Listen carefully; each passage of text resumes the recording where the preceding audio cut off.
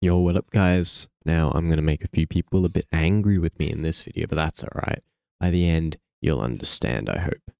Now, I'm trying to assemble a list of my top 100 games of all time, but I haven't played nearly enough games. And my backlog isn't long enough either, because not every game that I'm going to play is going to be a top 100. So, how is this going to work? I need your help. So, I'm going to go through all the games I've finished, and in the description, I'm going to leave a list of all the games that I have. Now, in the comments, you can give me some ideas for games that I should play, and I'll add them into a list in the pinned comments so I don't get a whole crap of repeat comments after I've already committed to playing them. And if there's a game that you really want me to play, but it's a bit pricey, chuck me an email. We can sort something out. Email in the description too. Now, the games I've finished are all the Bungie Halo games, God of War on PS4, both Last of Us games, but not the Last of Us frickin' like Ellie's origin story kind of thing.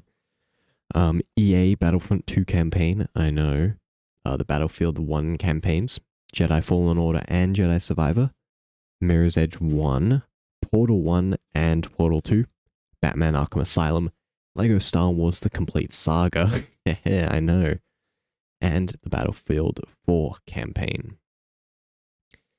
A quick thing to note in the description, I'm not going to be listing like Civilization, like those kind of games.